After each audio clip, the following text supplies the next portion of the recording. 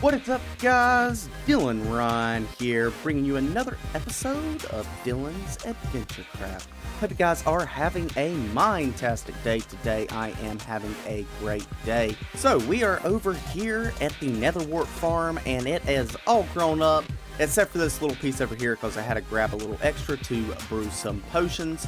So, I think we should go ahead and give this a little wash down here, and just watch this go together. I love this. This works so freaking well. We do get some stuck every once in a while. I had one get stuck like right there, but if we're only losing one out of like over 300 different spaces for the Netherwart, then I am not worried about that whatsoever. But we're going to run down here and grab these Netherwarts and see what we got. We will have to fill that back in, and I'll do that here in just 1 second. So let's go ahead and see what we got here. They sometimes, yeah, get a little backed up, but that is all right. Let's see what we got. All right. Good bit, good bit. I love getting the Netherwarts because we need these for so many different things right now. We need these for like the Nether, and I've got some upcoming projects that we're going to need these for, so that is awesome. I'm glad that we can come in here and collect a whole bunch of these. So we need to keep, I believe it is 4 stacks and 49 if I'm not mistaken. I'm not sure. I will figure that out. But let me get all this put back, and then I've got some stuff planned for us today in this episode that should be really fun. Alright, to get the episode started off here with our first project, I would like to go over to our map making area and make a map poster for the tropical fish, pufferfish, cod, and salmon for Animal Paradise. I've got to get over here and grab some of this wool. I have planned out what these are going to look like. They don't look exactly like the pixel art for the fish, but I did the best that I could because there is only so many colors, and the color of the block that you use does change with the map. I'm sure you guys already know that, but I'm gonna go ahead and grab the stuff that I need here and then head over to the map making area, get that done, and then we will check it out once I finish.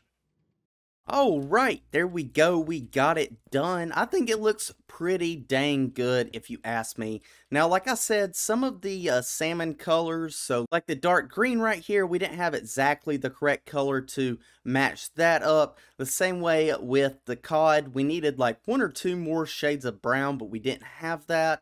The tropical fish, we needed 1 more shade of orange, but we didn't have that. And then with the pufferfish looks a little derpy, but that's because this pufferfish is 14 long. And if you look at a pixelated version, I believe it is actually 16. But if I wanted to fit it in there and make it actually look decent, then I had to get rid of a few lines of pixels. So there's supposed to be like 1 line of pixel through here, and then like 1 more line of pixel through here, or maybe it was 15 and there's only 1 right here. So I had to take one of those lines out and kind of scoot everything over, but I think it actually turned out to look pretty good. You can definitely tell it is a pufferfish. Then obviously the name, so we got salmon, cod, pufferfish, and tropical fish. The only issues with those was right here we had to put an extra space so that it kind of fit. Even though pufferfish is 1 word, I do know how to spell pufferfish. Stop making fun of me. And then with the tropical fish, obviously the S down here we had to do something a little funky because it was only 4 tall, but you can still definitely see that that says fish. But there we go. We will give a fly around, and I think I put some maps in here somewhere. Yes, I put them in the episodes project shulker box. All right. So we'll fly on up here, and there we go. I think it is looking really cool. So we are going to be putting that in over at Animal Paradise here in a little bit. But first off, before we do that, I found an issue with one of our farms, and I think that we should probably address that pretty soon because we're probably going to need some of the resources from it here in the near future. The farm that I'm talking about is the squid farm over here, and what we're having an issue with is there's really not any squid spawning. So I don't know exactly what's going on. There must be something wrong with the farm. Maybe we need to make a new farm. I'm not 100% sure. I'm going to go back through and fill in these holes that I have made, and I guess we will just worry about this at a later date. So, in between episodes, I have been working on putting in the rest of the nether portals that we need for the world download. I don't think we're going to get the designs done. I haven't really worked on those. That just takes forever. But I have added in a spot for the villager trading hall. I have the new creeper farm, and the library, and the mini farms. So we do have some more accesses now. So the villager trading hall is actually really far down that way, and then the creeper farm isn't that bad. It's on down. You got to take a left, and then it's in a new section over there. And then we have the mini farms and the library, which aren't that far away. They are actually right here. So you've got, this is the library, I believe. Yep, we got the library here, and then the mini farms are right over here. So I'll have to get the decoration done for these, and we also need to put in some lodestones and stuff like that. But the other two that definitely need to be done, I think there's only really two more that definitely need to be done, and that is Animal Paradise and Steampunk City, and those are super far away. So we're definitely not getting the design done for those. But what I would like to try to do is get the design done for the library and for the mini farms, since they're not that far. And I would like to set up kind of like what we did here for Animal Paradise. And then once we get over to Animal Paradise, we can also put in the new map for the fish. So let's start working on the Iceboat Road for the mini farms and the library. So we got about halfway done. We are actually running low on materials again, so I'm gonna have to go get some more materials. We've got this little stretch here to the library, and then we've got this stretch here to the mini farms. So not too much to go there, but I think we are going to go ahead and move on. Like I said, I would like to try to get a path to Animal Paradise, and that way we can have an easier route to get there, and we can also go over there and put up our map. So I think what I want to do is take some cobblestone. That's what I was doing in between episodes, just in case a ghast hit me and it won't blow up the netherrack. So I'm gonna go ahead and grab a bunch of this, and then we are going to head to negative 1850 and negative 415. So pretty far distance. Looks like we're going to have to go a lot that way, and then I think this way, yeah, that way and this way. So we'll probably take one of the paths that we've already got made down here, and then we will just cut to the left and start going that way and try to get at least Animal Paradise up today, and then we can start working on the stuff we needed to at Animal Paradise. Alright, so we've got the path to Animal Paradise all finished. This is awesome. It actually did not take me as long as I thought it would. I've got Villager Trading Hall here because previously that was the only thing down this way, but we will change this later on. So let's go ahead and fly. Yeah, fly, because it takes a while to get down here. Hopefully I don't end up busting my face on something and dying. So right here on this cobblestone, you see negative 1850, negative 415. So there we go. Awesome. So I am going to put the portal up here, but I don't think we're going to light it just yet because I don't want to like mess anything up. I don't want it to link up weird with the other one that we have. So let's go ahead and grab this, and we're going to need a sign, one of these red dyes, a glow ink sac, and some obsidian. So we'll go ahead and put this down here. It's going to go just like this, and then it's going to be 1, 2, 3 tall, and then we'll bring it across like so. And there we go. And then we'll stick a sign right here and put Animal Paradise. There we go. And then we will put on the red dye and the glow ink sac, and perfect. Alright, so I need to go fix a couple other signs, but besides that, I think we are done in the nether here, and I will be meeting you guys at Animal Paradise.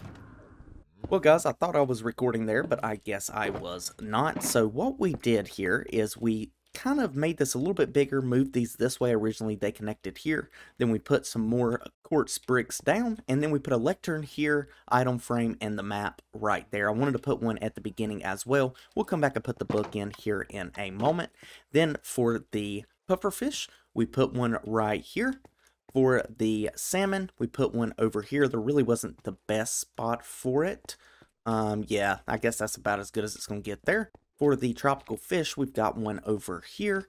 Then over here, we are putting one for the cod. There we go. Perfect. All right, and then like I said, I think I'm going to put one in here somewhere.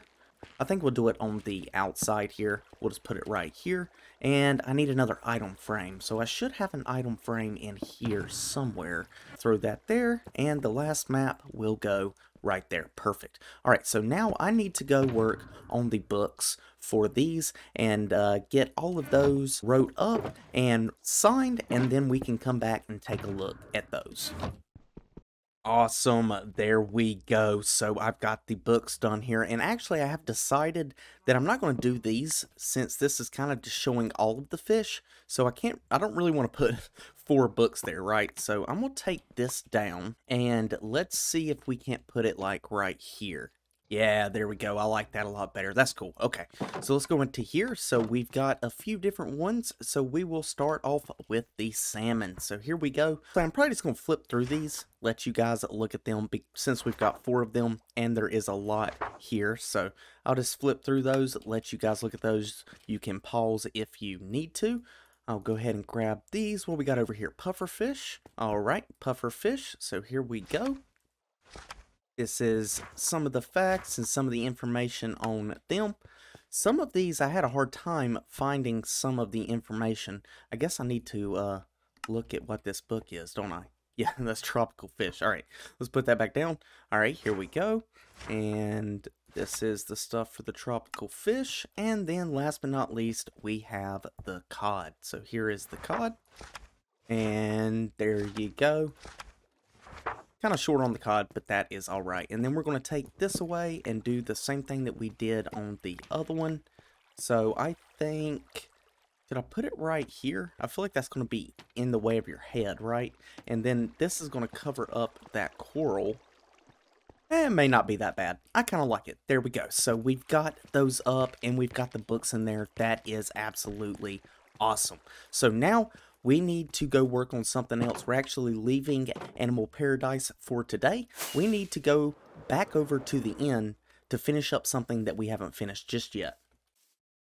Alright guys, so we are moving on to the next thing now, and the next thing that I want to do for this episode is we need to work on this right here. This is the entrance to the tunnel for our Enderman farm or XP farm, the Ender 2.0, as you can see here. I do have a design for this that I want to use, but we need some endstone, and I don't have any endstone. Alright, there we go. So I did clear out a little bit of a spot here, but what we need to do is actually bring this up. I did get like 9 stacks, and this is a little bit left over here from clearing that up right there. But we need to kind of bring this way a little bit more, because the structure we're building has to be right here, because we've already put the elevators in, and the structure's a little bit bigger than this. So I need to build this out a little bit more, and then we can actually start on the structure itself. Alright, but there we go. So out of those stacks that I have this, but I actually had to go back and get 14 more stacks. So I had a big portion to fill in, but we got it all done now. Everything is looking great. So now we can move on to building the entrance to the Ender 2.0. And it is complete. I think it looks really good. So let's take a look at this. So here we go. This is the entrance to the tunnel here. So I worked on this design for a little bit. The only thing that I don't really care for that much is kind of the back in this spot right here. but I didn't want you to be able to actually see the tunnel itself, so I made it like that. But I thought it was kind of cool to put some water around this, just as kind of like a moat looking thing. I think that is pretty cool. Then we got some sea lanterns down there, and I built this first and didn't have these stairs here, and it just didn't look right. It didn't look like it had good structure, so I put the stairs here. We've got some purple concrete underneath it, and it adds a little bit more color and also more texture and structure. And then we've got this on the back, just a little simple design there with some sea lanterns also for some extra lighting. And then we've got the walkway here. So underneath the carpets, we've got some sea lanterns. Then we're using the tiled deep slate walls here with some white stained glass panes, and it kind of just borders this in. I think that looks really good. Then we have 2 steps up here, and then we're kind of going with the same design that we went with on the tunnel down at the bottom. And I did put the tiled deep slate stairs 1 block out. I think that looks a little better. It kind of looks like it gives it an overhang. I think that looks cool. And then obviously, like I said, we're using the same thing. We're using the smooth sandstone stairs here, and the sea lanterns continue on through here. And then we got one of our little designs that we also use down in the tunnel. And then we've also got some carpets going around here just to kind of border it in, along with some carpets here and some sea lanterns underneath that and sea lanterns in the back. And I really kind of like this chiseled deep slate here. I think that looks kind of cool. It kind of looks like a shulker box, and I think that's what it's supposed to look like. And then I put an ender chest here. We're probably going to add in some more stuff. I guess we could do that really quick here. I should have some stuff in here. So let's put in a crafting table. We can put in a furnace, and we can also put in a blast furnace. I don't really know if that's going to be used or not, but we can still do it because I think it will work out perfectly fine. And then we'll throw the stair right there so the inner chest can still open, and then we'll just put one here to make it look uniform. Then we'll throw these down, and I guess we should also probably get some coal. Yeah, we do have some coal, so that is pretty cool there. I guess we can just split this up. It's really not that big of a deal. And then we'll just put a full stack of coal in there, so we'll probably never even run through that. But there we go. We got that. But it looks really, really good. I really like this. I really like the color scheme. We've got the black, purple, and white, and then this little off-white color along with the nether bricks up at the top. Awesome. Really, really productive episode today. In between episodes, I will be working on the nether some more and getting that other portal up for Steampunk City so that you guys can get over there. And I'll probably work on the tunnel designs as well. But we got a good bit done. We got the entrance to the Ender 2.0 tunnel done, and it looks really, really good. We got the maps and the books made for the fish over in Animal Paradise, and I also went mining in between episodes, which actually, let's go fortune those diamonds and see how many we get. Alright, so I did break a little bit of them to leave some diamonds over at the Ender 2.0 in case we needed to make any tools, but I did also fortune the diamonds we had, and it looks like we've got, what is that, 3 stacks and 34. So not terrible, but we do need 41 stacks to finish the treasure room. So let's go ahead and get all of these down, and actually let's do this a different way. Let's go ahead and put these in the offhand just like this, and then we'll just break them by holding both the left and right click and see how many we get. So hopefully we get a good bit, and I will probably be doing this more in between episodes as well. I found that finding diamonds is a lot easier when you find the ravines or you find the big open caves underground near the deep slate. That seems to be the spot for them. And you can also mine at -48 and use like a water bucket to mine in just a 1x1 area, and that seems to work really well also. Alright, so let's go ahead and put these into here, and it looks like we've got 5 stacks and 7 diamonds. Not bad at all. I like that. It's looking really, really good. And like I said, I will continue on with this so that we can get as much as we possibly can to be able to finish up the treasure room. But guys, like I said, that is going to do it for this episode. I really do hope you enjoyed. If you did, please just hit that like button, subscribe if you're new, and hit that notification bell so you get notified when I put out another video. That's going to do it, guys, and I will see you in the next episode. This has been Dylanrhyne, and I am out.